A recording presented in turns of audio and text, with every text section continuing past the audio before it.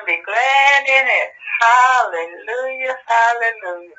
To God be the glory for all the good things he's done in our lives. Hallelujah, praise the Lord. Love you. Oh, but you know what though? When we get to that just shall live by faith. Yes, sir. But what was the first, what was the A part of that verse? Can we just take a look at the A part of that verse? Yes, sir. In Habakkuk? Yeah, one second. What is that he said right before that, Myron? It's so, go ahead. Behold. He says, the soul which is lifted up is not upright in him. In him. But the soul, hey, come on now. He said the soul that is lifted up is not upright in him. Right. Yes. Bruh, I don't care how good you are, how smart you are, how gifted and talented you are. When you start thinking that it's something because of your efforts, you done got off the grace of God. When you start thinking because of your good looks or your whatever about you, when you don't humble yourself before the mighty hand of God, let me tell you something. It's something about humility that causes you to respect young kids nowadays when they come up and they humble and they show respect. You have so much more respect for those kids and will do more for them just out of the gate because of the fact, you know, just like this right here. I'm gonna tell you something. I like Kawhi Leonard, and I'm gonna tell you why I like it. Oh, I already know why. Because he don't show no emotions. He make a good play. He dunk on you, whatever. You know what he do? He just turn around and run down the court. Run down. He ain't trying to draw no extra attention to himself. He's not trying to stand out amongst the crowd. He don't want to be an individual on a team. He just wants you to see the team. Man, I'm gonna tell you something. I love that about him. And to me, that's a principle of God that lines up with just his lifestyle. And when I see attributes in other people that I admire, Ooh, breaking up, Jimmy. Oh, he's excited. It's me to emulate them and look. I want other people to see the same thing. Yeah. Jimmy, you done got so excited, man. You done blew off the airways, bro. Yeah, the spirit. I'm sorry. Y'all go ahead. Y'all go ahead. Look, the spirit in that dude, man, it caused all kind of static in his system, boy. Couldn't contain it. Jimmy, say it again, Jimmy. Say it again. It was in the spirit. It was in the spirit, fellas. Hey, no words could I got it. I got all that. Everything he said. I got it. Yes. So and it's just that way, you know, when you're just at peace, you know, in the midst of trials and tribulations. Right. Because you're walking by faith. Right. And what I want to be able to say is that I'm saying, if you recognize I want to put this in there, is that the substance of faith is in your spirit. And you have access to your spirit. The Holy Spirit is depositing the word, the substance that you need day by day. And therefore, I want you to understand that your spirit is where your substance. That's why the devil comes, right? Yeah. That's why he comes to take the word out of your heart, right? Yeah. Because even in your heart is exchangeable with spirit. Correct? All I know is if you speak God's word and believe in your heart that it shall come to pass. Right. It has to come to pass. My point is though, is as we're talking about live by faith, right? Live daily. Yeah. Is to understand that you have a reservoir of substance that is being built up in you daily, right? And I want you to be able to realize by living by faith is to be able to pull from that substance that's in you. So you know, I tell you something, Pastor. There's something that's just is inexplicable. There's and I hate to say it this way, but there's a magic. There's to believing, man. Believing is absolutely astonishing. It'll override your senses. I mean, how can a person that's anorexic look in a mirror and see fat, when we look at them and see nothing but skin wrapped on bone. Let me tell you something.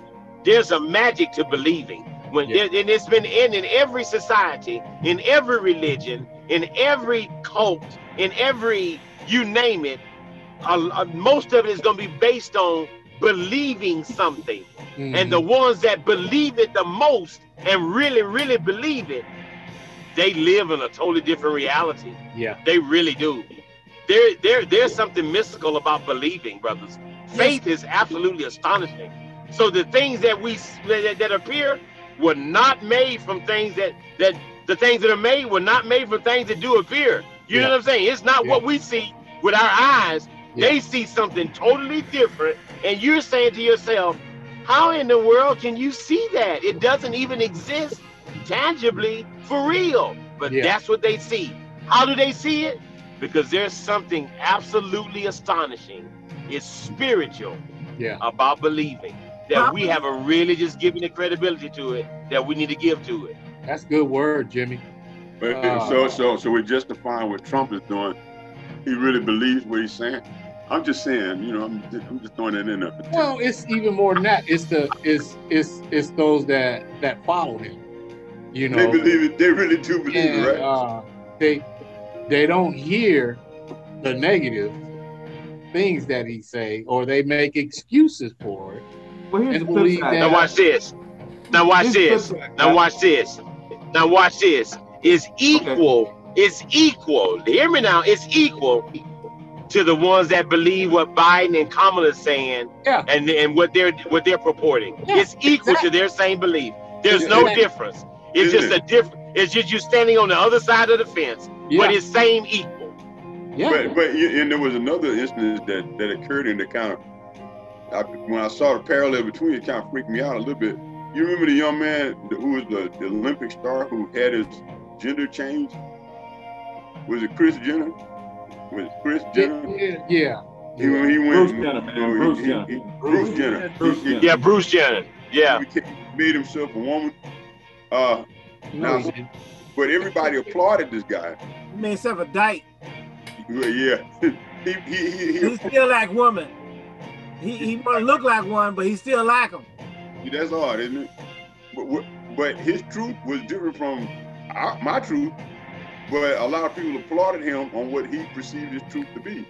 And also now, with the gender assignments and all stuff that we're going through now, people are perceiving themselves to be something other than what they were born.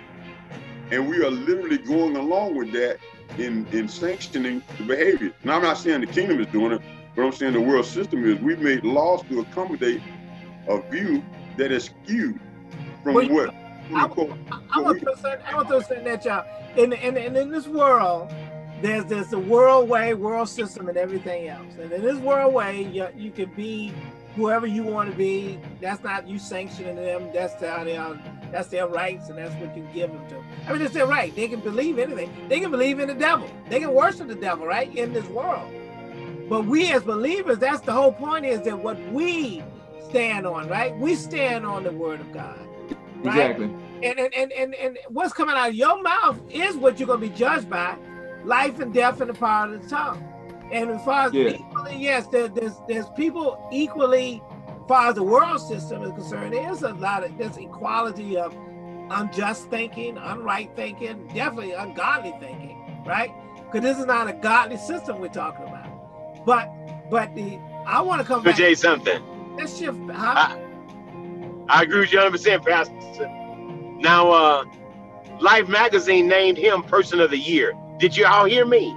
Life Magazine named him Person of the Year because of that. And let's understand something. We're being made to accept that and not speak against it and not even say words that are offensive to them. The world makes us that way. Otherwise, we're going to be persecuted and maybe even prosecuted for that. So, I mean, don't get me wrong. We can say, yeah, we got to speak the word. We know the truth. But let me tell you something. We're being mandated, manipulated, controlled, and also censored till we really get to the point. We cannot say what we want to say. Scriptural things if it's different from what the world has said is now acceptable as human beings, and we have to accept it as well. Otherwise, we're going to face, and it's no surprise because the Bible spoke of it. We're going to face persecution or prosecution. Well, Jimmy, that's what I'm saying is that when we speak about within the kingdom.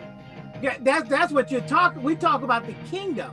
So when I can speak against something, but we're not speaking for something, which is what the kingdom is about, right? So we look at the setup that's happening right now.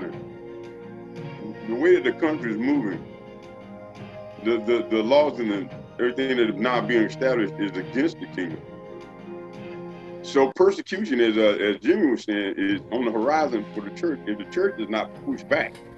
Now, to say that it's all right, the question becomes, do we want it to erode to a place where preaching the gospel is going to be done under duress, or do we want to address the issues that are going to put us in position where we are going to be persecuted legally, because laws are going to be in place that say there's something, you're the criminal, not us.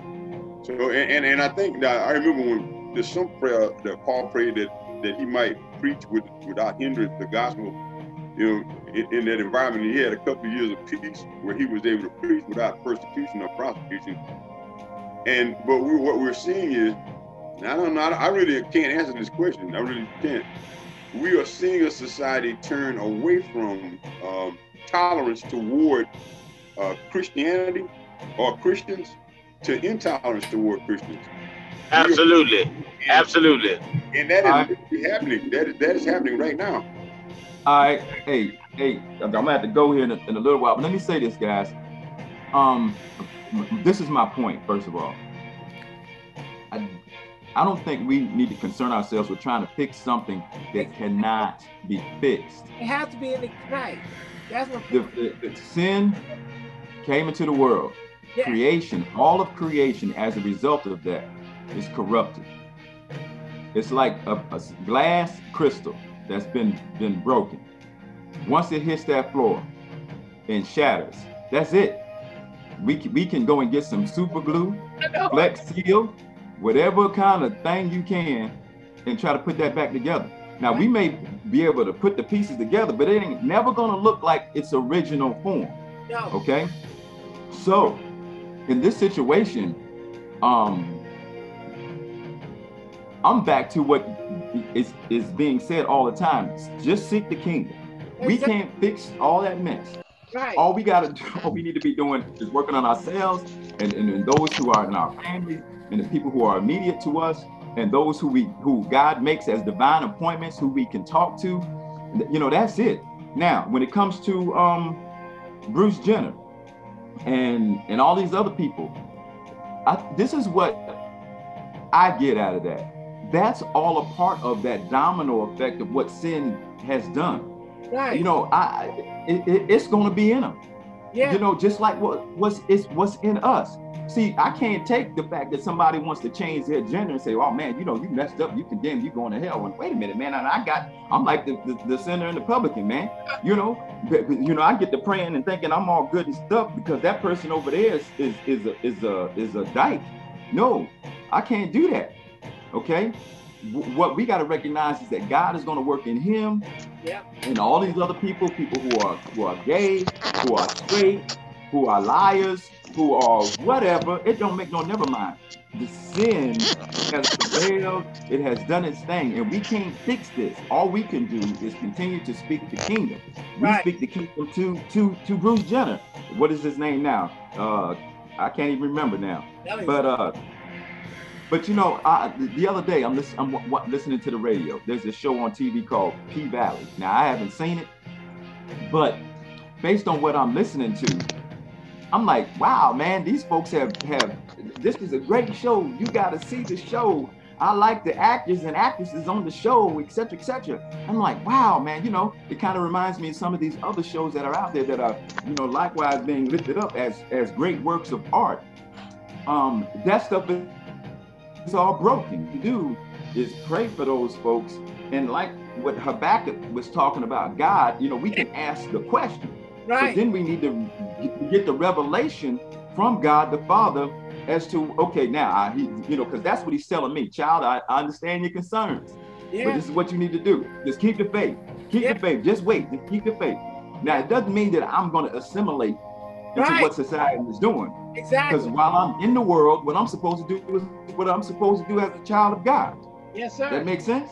It does. You're absolutely right. Let me say something real quick. Let me say something. And I agree with everything you're saying. We're on the same page. I'll tell you something too, though. But I mean, the first understanding is we know that this world simply is anti-Christ. So there's nothing that's going to surprise us because it's anti-Christ and we're Christ. So it's automatically going to be against us. But we can't escape the fact that there is a governance, guardrails that they're also trying to place on our lives as to just how far truthful and how authentic we can be scriptural, because it's anti-Christ and they're trying to govern anything that is Christ, which means they're trying to govern us. And then that brings in political correctness, that brings in all these other things also that gonna make a lot of people compromise the truth just so be ostracized or persecuted by others. We have to understand that that's a real concept, and we just have that's reality in this world.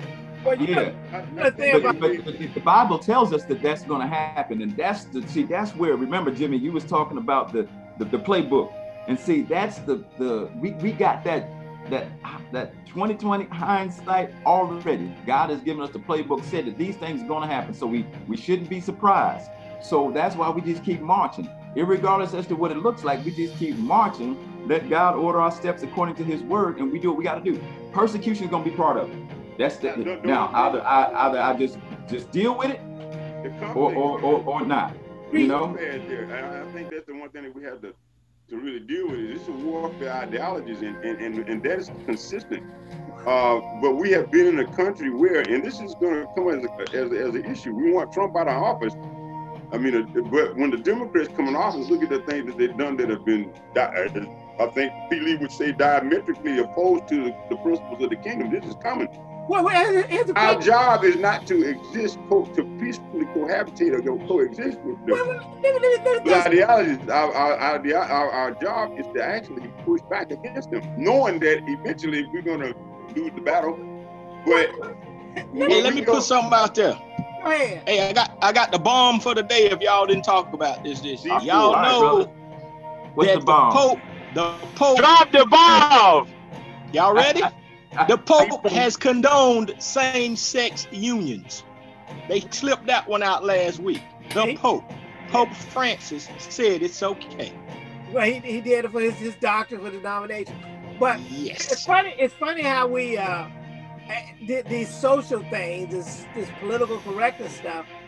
But I'm looking at the political correctness. If you go back in history, all the way up to this time, was politically correct to shoot a black person? Was politically right to lynch a black person? It is right now. It's right. That's happening right now. And I'm saying is that if we're sitting there looking at these little social changes, when I'm talking about from the past, I've been seeing from the day of slavery all the way up to this time, where the same people are sitting there having a problem with these little, hey, brother. Everybody is back again is. Those type of things still won't get you lynched. Those things still will not persecute you and kill you. Right now. Right now they won't. Right now they won't. And it was not politically correct for a black man or a race of people to say it out, I'm black and I'm proud. It was not, I'm trying to say that Black Lives Matter is not politically correct in certain circles, right? You go there and you talk about your rights and stuff, is still not being accepted by some people. So I'm saying that when I look at the world system, that's why it's better to preach the kingdom of God. Because in fact, in the kingdom of God, you don't have this about the Bruce Jenner. You don't have about this lynching. You don't have about this division. You don't have about this hate. All right. Let me see. Like I'm gonna throw something out here, guys. Go ahead, Elder. You make a law that accommodates something that literally prevents me from doing what I inherently do. But you had a long history of taking in a water fountain. Excuse me. You had a long... Every word that Jimmy just said can be considered hate speech. And that is about to happen. And I say, for me, that's the alert that I'm kind of throwing out there, is that we are not entering into a place of peace. We're entering into a place of warfare. And the question becomes, are we going to push back, or are we going to accept the onslaught or the prosecution? That's all I'm saying. That's all I'm saying, brothers. That's all I'm saying. I'm not saying right, wrong, or otherwise. I'm just saying the same thing that the brother right there just said, that this is the world we live in right now. But you know what I'm saying? But I don't know. I see like we can navigate through this world. You addressed it, those things, all those things, in the package that they belong in, meaning sin is sin. You talk about sin is sin. You don't have to sit there and package that one separate from, is adultery a sin? But yes, they already did. They practiced it. But you got to, Pastor, you're right, but you just can't say sin. You got to address every issue. And we're saying when you start itemizing and addressing certain issues, you're going to get jacked up. Because you spoke about that particular sin. Why are we itemizing sin, different types of sin, like there's different levels? Because you just can't say sin. No, because if you just say sin, they're not gonna know what you're talking about. You gotta say what you gotta address what's out. So the fact that we now listen at this, the fact that we're even relegating to the point, the point that we're even relegating to the point that said we just gonna call it sin, tells you right there we're censored. We're censored. No. You're right about being censored, and I'm not saying that, but what I am saying, that all sin is sin, period. And what is sin? What is sin? Sin. What is sin? You got the works of the flesh, and he got a whole list of them for you. What is sin? Works of the flesh. What is sin? Missing the mark from what God. Is sin? Missing the mark. Based on who? Based on who? Based on God. Based on the word of God. They don't care about the word of God. They don't read. They don't care about the word of God. Just how can you call that sin? You a minority, a small group. Why are we worried about what they think? That's my question. We're not worried about nothing. We're not worried about nothing. We're just talking about factual society as it exists right now, and what we're faced against, and what we're going to have to deal with. We're not worried about it. The ones that are worried about it, let me tell you something. The one that worry about it already said these things are going to happen. And they're going to happen. Absolutely. So for us to sit here and debate about it, it really means nothing. What we need to do is to gird ourselves up, because persecution is going to come, and it's going to be a choice. Exactly. Are you going to choose God, or are you going to choose mammon? And so you're going to have to be girded up, and hopefully, I'm just saying, I'm going to be honest with you. And I hope that I'm not put in that position to where I'm sweating blood like Jesus Christ is to speak God's word or to fulfill the will of God in my life. Where I got to, God take this cup away from me, but nevertheless, your will be done. And then I say it and then expect the persecution, but to know that God is with me through that. Right. The question that I was asking is in the beginning was, are we to actually push back politically, socially, against those things that are constraining or constricting the freedoms of the church within the United States of America? Well, my point is, I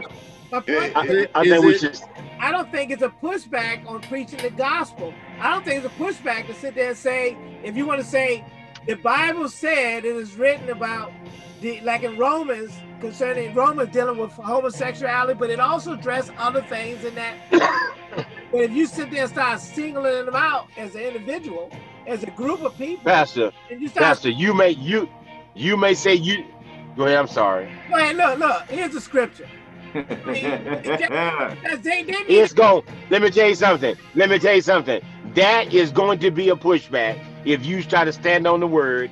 Period. and it's not because of what we do. That's going to be the law. And they don't want to hear nothing about no Bible. And the fact that you go to the Bible and say that, it's going to be, you're going to have to push back, or they're going to run over us. Plain and simple. And like the man said, this is no surprise to us, because the Bible said it was going to happen. So the fact that we're just talking about the fact that we're already here, and it mirrors what the Bible said we were going to be, shouldn't even be a discussion. We're just admitting to and saying, yeah, this is exactly where we are, but we need to try to stay true to the scriptures. Amen. And not worry about that, and pray God's protection over us, because what he said was going to come to pass is coming to pass right before our eyes. Exactly. And I'm saying is that you still can preach the gospel, and as long as you're not singling out or taking people's rights away from them.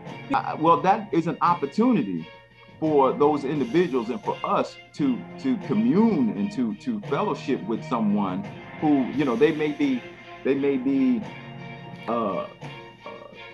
not in line with what the word is saying. But I would wonder, you know, how Jesus would, you know, and help me here, guys, how Jesus would take that. It's just like when the woman at the well came to him, you know, how he spoke with her, and he said, you know, go and sin no more. Right. You know, now it doesn't mean that you can't make the cake. Come on now. But what it does say is, you know, how is it that we're coming to these individuals? I think that what Satan does is he convolutes this argument that we're having. So much so that I don't think we necessarily wonder, you know, understand how it is that we're coming across to the world. And the thing is I agree, we're going to be persecuted.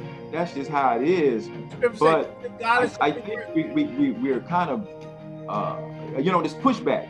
Yeah. You know, Jesus, he pushed back, but he didn't push back, I think, the way that I think we're using the word. What he did, he spoke about the kingdom. The kingdom is at hand. This is how it is meant to be. This is how the kingdom of heaven is. Yeah. And so when Jesus addressed, and then what happens is